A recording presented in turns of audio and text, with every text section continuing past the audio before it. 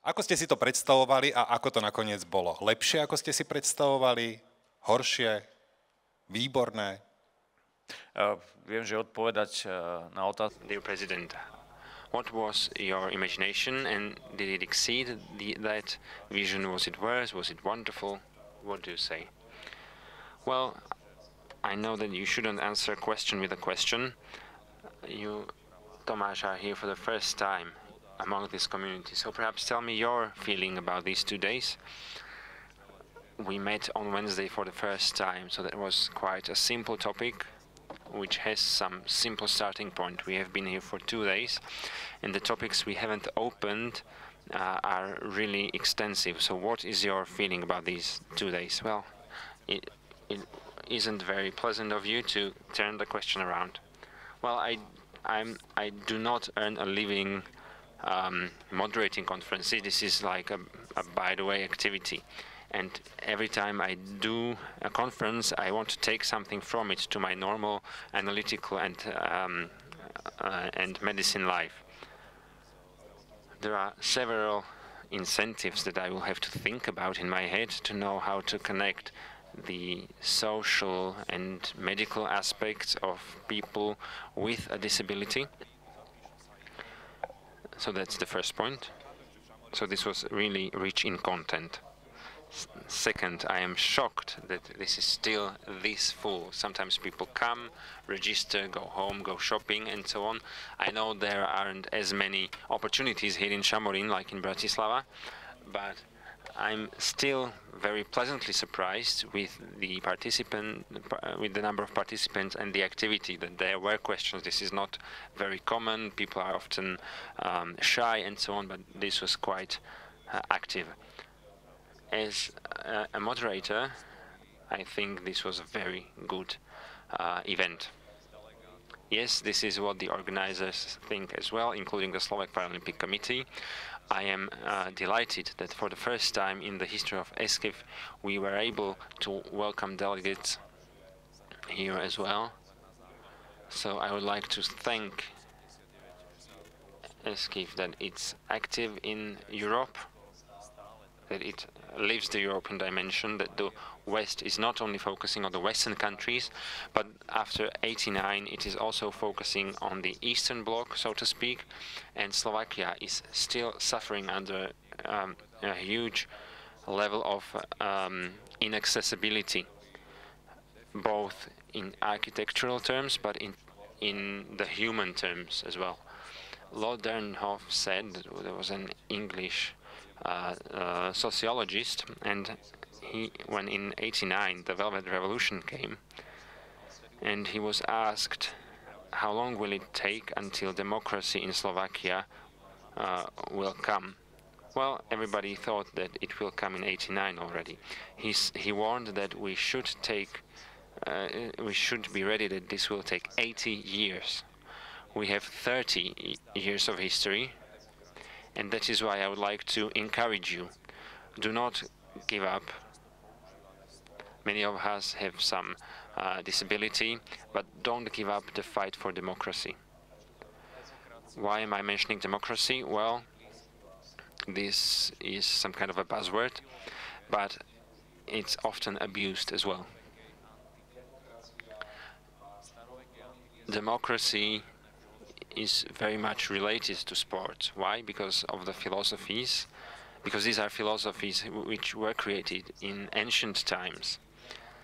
There were two beautiful philosophies created, Kalokagatia, a harmonic development of the personality of a person, but democracy was created as well.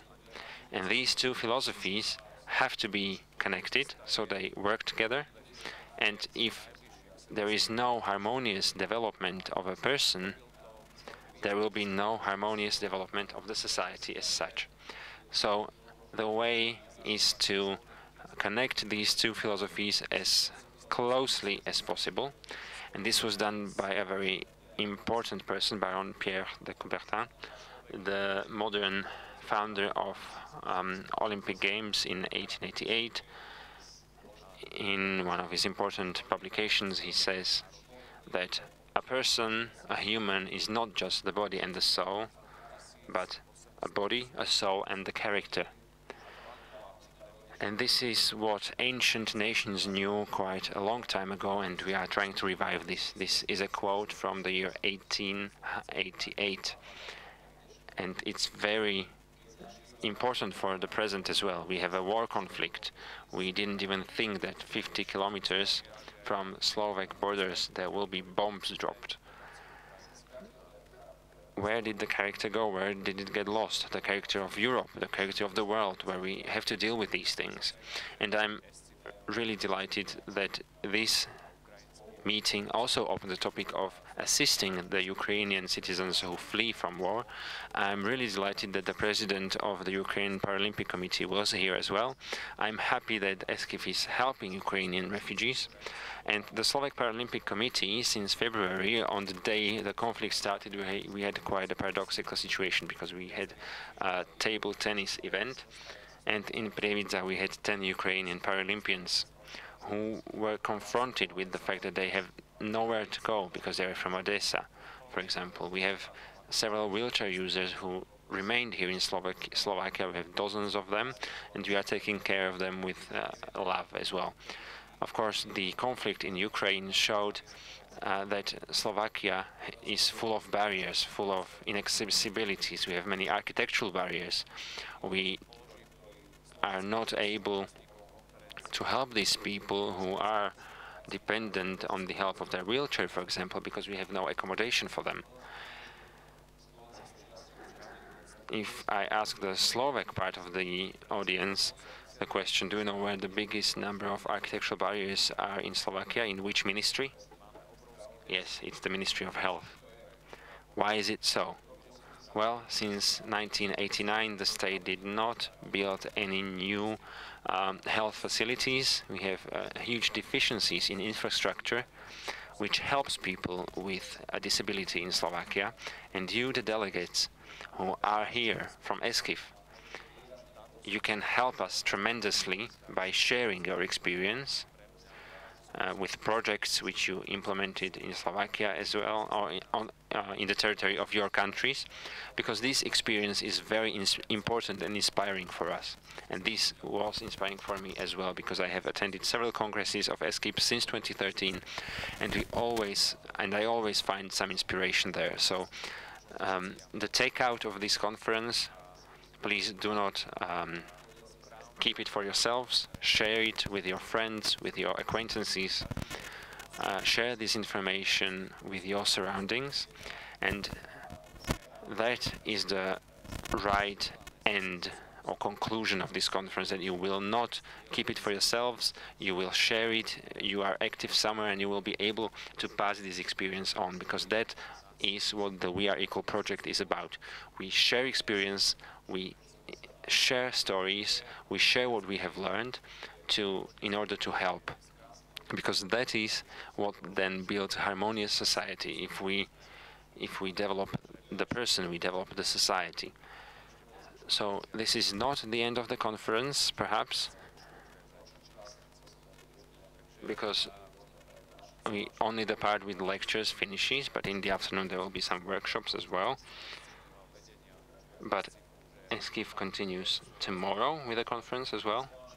So I would like to thank all of you for coming to this conference. I would like to thank the representatives of ESKIF and its management that they trusted Slovakia to organize this conference. I would like to thank the secretariat of the conference as well, led by Karol Kulanek, and the whole implementation team who organizes this conference. I would like to thank Tomáš for moderating, and of course all the lecturers and speakers who were here today and yesterday and shared their experience with us. I do believe that this is not the last time we see each other. The Slovak Paralympic Committee has prepared several projects that they want to share and develop. So the project We Are Equal, we have been negotiating with the Ministry of Health and the Ministry of Labor about how to continue with this project for over 2 years. We are working on more projects of building Slovakia-wide infrastructure which will be able to help, but our priority intention which we identified within the project is building SCI units in Slovakia, because this is a huge deficiency which we have here. This is something which is present in the European space, but we don't have it. So I will be happy if we will be able to use this experience we have shared here for the implementation of SCI units in Slovakia. Ďakujem veľmi pekne. Thank you very much. I think our president has really mentioned almost everything, and it was really to the point. I don't want to extend the time too much. I want to thank all the colleagues from ESCIF, from We Are Equal. I want to thank the guests, the presenters, the whole organizational and technical team. Thank you. I wish you a beautiful day, a nice rest of the conference, either together or individually. Have a safe travel back home. And I really do believe that we might meet again in a year's time, maybe here or somewhere else. So I wish you all the best, maybe some technicalities as well.